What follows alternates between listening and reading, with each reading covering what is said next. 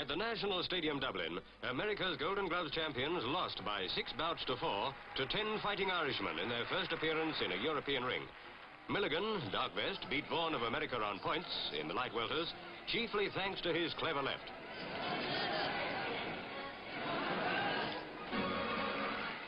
We'll finish this brief glimpse of an Irish triumph with a third Irish win.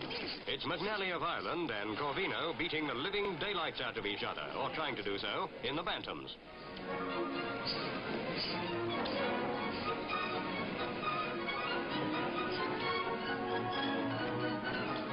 They failed to kill each other, but McNally got home on points.